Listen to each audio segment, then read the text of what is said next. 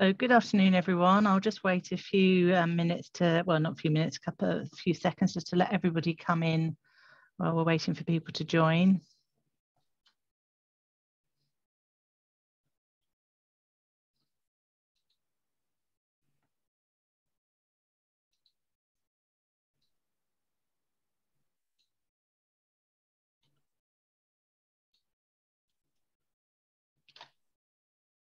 Okay, so good afternoon and welcome to our tutoring webinar this afternoon. My name is Kate Goujon from the Sales Enablement team at Pearson. Unfortunately, our head of tutoring, Melanie Williams-Brown, was due to present with me this afternoon, but is unwell due to COVID. But we do have Michelle Watson, our school and tutor relationship manager, who is looking after the chat today. So please feel free to add any questions and thought in the chat, as Michelle is our Pearson tutoring guru, and what she doesn't know about our program is not worth knowing. So if you could say hello, Michelle. Thanks, No Kate. pressure. As I say, no pressure then whatsoever. Thank you everyone for joining us today. I know your time is really precious at the moment and you're faced with lots of challenges. Any questions you've got, please do use the Q&A or drop them in the chat and I'll respond to you. Thanks, Kate. Okay, so before we get started, we do have a couple of questions that I hope you don't mind answering for us so that we can get a feel for our audience today. So while I give you a bit of time to fill in the poll, I'll just take you through the agenda. So this afternoon, we're going to have a quick look at the evidence we have drawn from last year's programme, demonstrating the impact of small group online tutoring. We'll then take you through the different funding options available, highlight some of the myths that we commonly hear in our conversations with schools, and provide you with a quick overview of Pearson's tutoring programme. We will also hear from a teacher who will talk you through their experience of the tutoring programme so far, and then we should have some time for questions at the end of the session, but please do feel free to post in the chat as we go along, as we already mentioned.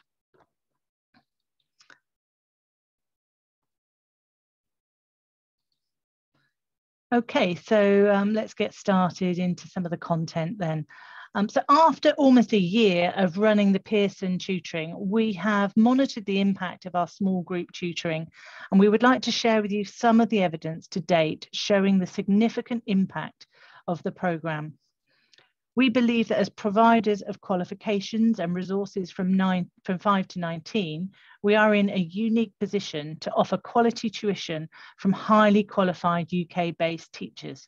I cannot emphasize enough the experience and quality of our teachers who are trained in online tutoring and will work in partnership with your school to understand the needs of your students and report back on their progress to you. So well-trained teacher tutors really do have an increased impact on outcomes, but don't take my word for it. We have case studies and links to substantial research highlighting the benefits and positive impact of small group tutoring on our website and in the links that will be shared after this webinar. As you can see, the increase in average initial assessment scores was significant last year, with more than 67% increase following the programme.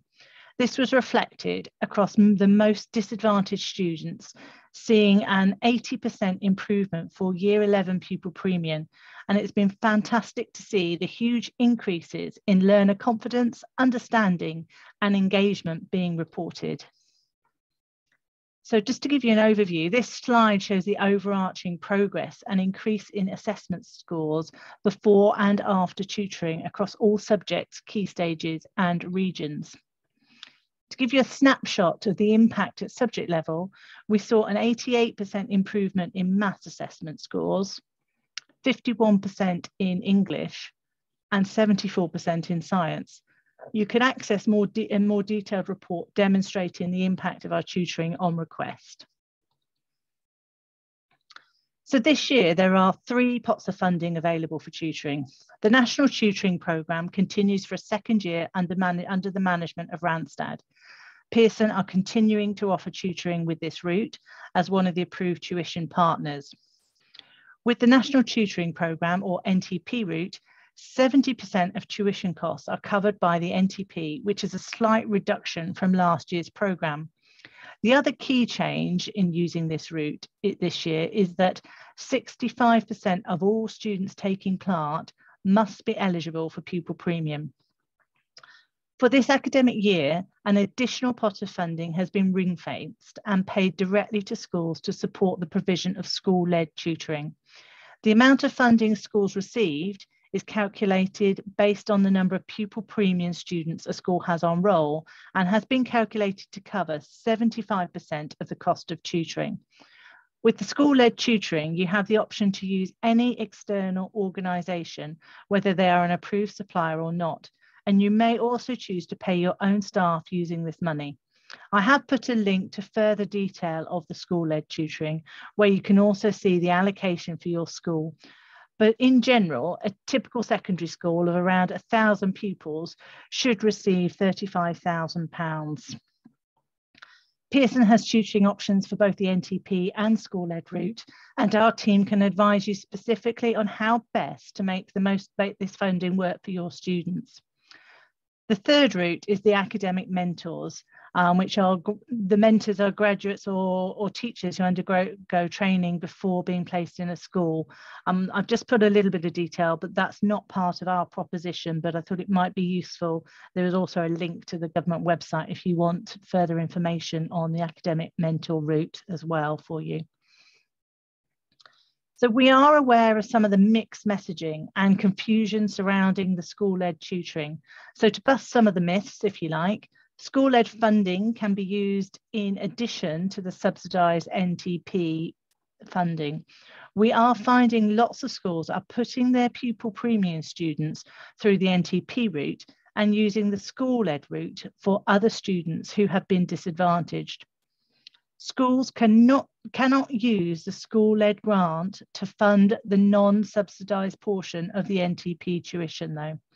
For NTP, only approved suppliers can be used. Pearson, like I said, has been approved for a second year, and you are able to order NTP subsidised tutoring directly from us. For the school-led route, any external tutoring suppliers can be used. A recent change that wasn't in place in September when the second year started, it's actually been made to the NTP programme, is that now there are no restrictions on the number of students receiving tuition, and they are no longer limited to receiving only one block in one subject. Your quota of students using NTP must be made up of the 65% pupil premium students though, where there are no such quotas via the school-led tuition route, as the funding is not just for pupil premium students. The NTP subsidy rate for this year is valid up until the 31st of July, and any unspent school-led funding will need to be returned. This year, we are offering tutoring across Key Stage 3 and 4 for Maths, English and Science. Science being recently added to our Key Stage 3 portfolio. You can book tutoring in units of one block comprising of 15-hour long sessions. For Pearson Direct to Schools, the teacher-student ratio can be 1:1 through to 1:3. But for NTP, the ratio must be 1:3 unless the school provides written send statement. Only then can they have 1:1 tuition. Our online sessions are supported by Bramble, our tutoring platform partner. Bramble's cutting-edge technology allows both tutors and students to talk, sketch, and share resources in real time across devices, so as it really feels like they're in the same room. I've attached a link to a teacher walkthrough and student walkthrough, as well as a tutor explanation of Bramble platform effectiveness.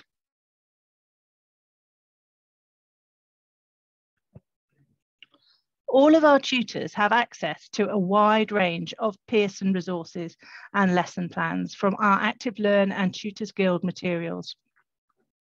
We provide 4 lesson plans with learning objectives, starter activities, main objectives, and ideas for differentiation. All our student-facing starter and main activities are optimised for sharing on screen via Bramble's platform. There is also sample content and lesson mapping available to the and linked to the website here. Subject leads should look at this mapping in detail prior to starting tuition so that they can select which areas to cover and support the allocation of students to the groups depending on the content chosen.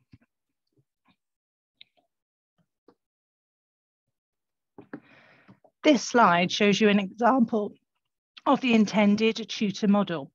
We offer pre-tutoring diagnostic testing, should this be beneficial, in support of the selection of students and prioritisation of the subjects offered. We have built in an introductory session to support with the school tutor handover, though there is the flexibility for schools and tutors to adjust how this handover process takes place. The same is the case for the pre and post tuition assessment. Some schools prefer to administer these away from the suggested slot, allowing more direct teaching time. Our tutors feedback at the end of each session via the Bramble platform. Schools can access this feedback via an individual student's online room. I should also mention that the hour-long sessions are recorded for safeguarding purposes, but also Bramble's new smart search function means that a student can revisit their lessons and search a particular keyword and be taken to that point in the lesson where a concept was taught. This is a fantastic feature to support reinforcement of the learning and aid revision. Time for a break from my voice and listen to Emma Morris, the Assistant Principal of Karsh Holton Boys School, sharing her tutoring experience.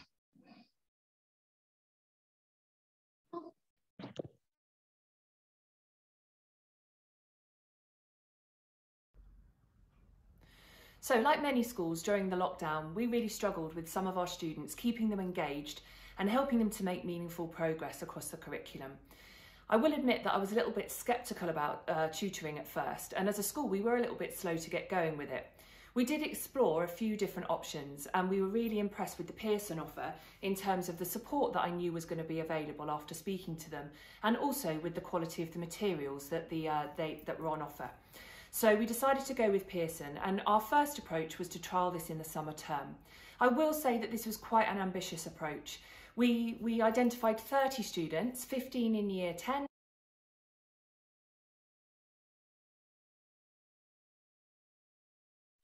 and 15 in year 9, who were able students but who had really fallen behind and struggled to stay engaged during periods of lockdown, and our year 10s had particularly been hit with bubbles being closed during the previous year. The first thing we did was we spoke to those students to make sure that they were on board, and I will say a few of them were a little bit reluctant.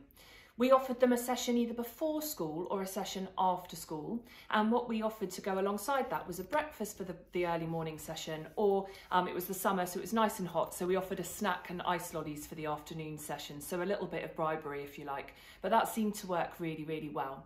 The other thing we did was we made contact with the parents, and that was really important. And in fact, lots of the parents were really, really on board with this straight away. And a few of them really did request whether their child could have more than one subject. But obviously they were only able to have one at that given time.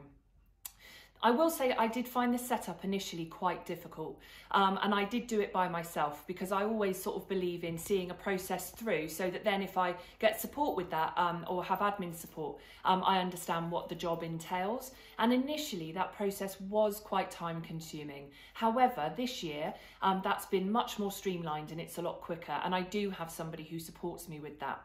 So it's important to have things like students' email addresses, to have a look at your school calendar to make sure that when you've got mock exams and things like that, you can avoid those weeks, because obviously tutoring can't take place during those weeks. And also to think really carefully about the timings of the sessions. What we tried to do with our initial block was really far too ambitious. Students were having 3 sessions a week, and on top of it being the summer term, they were back at school and getting used to all of the challenges that have been thrown up by the pandemic. They really did struggle with that. However, the boys that attended nearly all of the sessions made such amazing progress, and we were able to track that by the pre-tests and post-tests that the programme builds in. The tutors were absolutely amazing, and I really loved the fact that actually when you post your blocks and you've put the times and the number of students involved, you were able to select a tutor, and for some of the blocks I had up to 50 tutors who were available, which gave me lots of choice to try and find somebody who was appropriate for the groups. I did think really carefully about how I grouped the students together, and I should say that we did offer the tutoring in groups of 3. It's important to check that you've got the technical resources that you need. So we did buy headsets for all the students, and we made sure that we had Chromebooks available, and we offered the sessions in one big space. And the advantage of that was that we only had to have one member of staff available to troubleshoot and to take the register, and also just keep an eye on any behavioural issues, although there weren't really any. The tutors were brilliant at providing feedback and were really encouraging with the boys as well. And it was lovely that all of the sessions are recorded on the Bramble system, and then students can go back to them and use them for revision later on. And I think that is so valuable. The other thing is that as a school, you can go back and you can check out those sessions as well, which is really great for departments across the school to see the sorts of things that the boys are doing. So we really did find that very useful.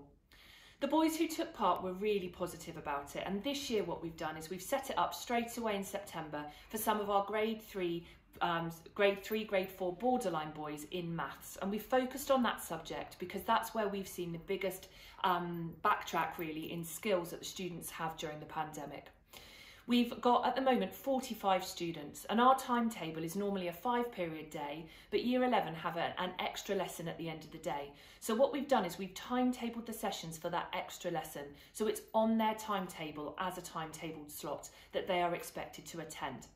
All of the boys are in groups of 3, and I've thought really carefully about the personalities of the students and also about the levels that each of those students are working at in order to make sure that those sessions are as productive as possible. Again, the tutors have been really amazing.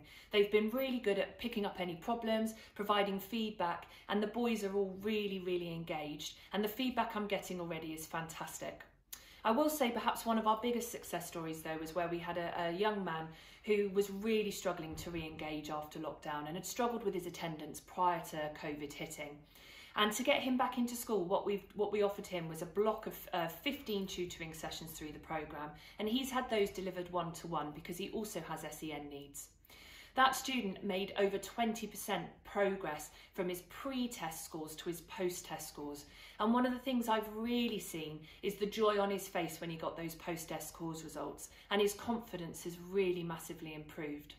So as I said, we were a little bit sceptical about tutoring, but now we have absolutely seen the benefit that it's had for our students, and now we have over 45 of our Year 11s taking part in the programme, and I'm really looking forward to seeing the progress that they make over the next 15 weeks. I've listed the different Pearson price points to give you an idea of cost implications for both options. So the unsubsidised cost of sessions is £750 for the direct to schools and £900 for the NTP. Note that you would be invoiced the full cost of you would be invoiced the full cost of a direct to school led block, as that funding is already ring-fenced, and this would be purely to give you an example of the cost to you to use both routes. The subsidised cost of the 15-hour set of blocks to the tutoring works out to be £187.50 using your school-led funding and £270 plus VAT using the NTP subsidy. Assuming you place a group of 3 students in each block, a per pupil price is £4.17 for school-led and £6 for NTP. This summary chart shows both routes available with a reminder of the differences between the 2 funded routes. We really do find that depending on their circumstances, most schools tend to make the most out of both parts of funding to maximise the reach of this initiative for their students. I should reiterate that change again the changes to the NTP in that the students can have more than one block of tutoring across more than one subject now, although you still have to have the 65% of students eligible for pupil premium via the NTP route, as opposed to school-led fund tutoring, which, whilst that's calculated on your pupil premium numbers, is not restrictive in terms of pupil premium quotas. The other main difference that I already mentioned, but just thought I should reiterate to you, is that you must have a 1-to-3 teacher-student ratio in a session, unless the student has SEN needs, where there is no restriction. Again, where there is no restriction on that, though, for school-led.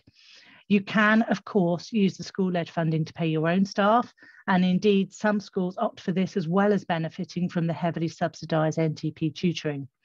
By the time you add in national insurance, pension and other costs associated with the school-led tutoring, we have found that using an external provider is more cost effective, and also the ability to deliver small group tutoring at a large capacity across cohorts within a school is more feasible using a tutoring provider, notwithstanding the additional workload that running school tutoring would have on your staff.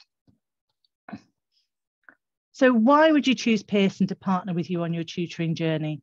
I will emphasise again the importance of the experience and quality of our UK-based teachers, in addition to the tried and tested course content and standardised assessment materials.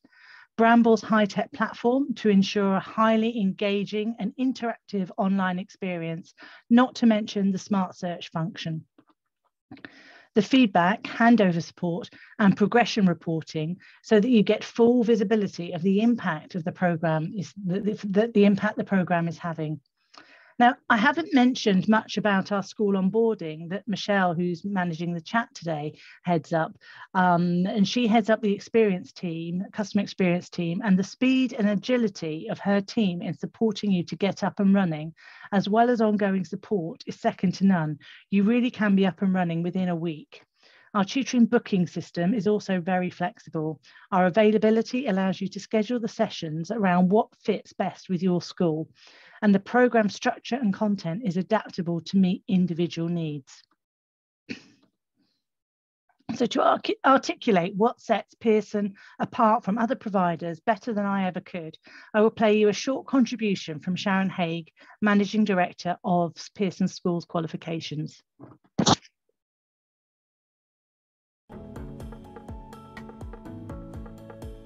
I think what really sets Pearson apart is that we have this pool of experienced and trained teachers that work with us to delivering the tutoring services. You know, they're incredibly reliable, they're all very experienced, and I think what we're seeing as the tutoring really starts to begin to happen is having that trained teacher really does make a difference to the effectiveness of the tutoring.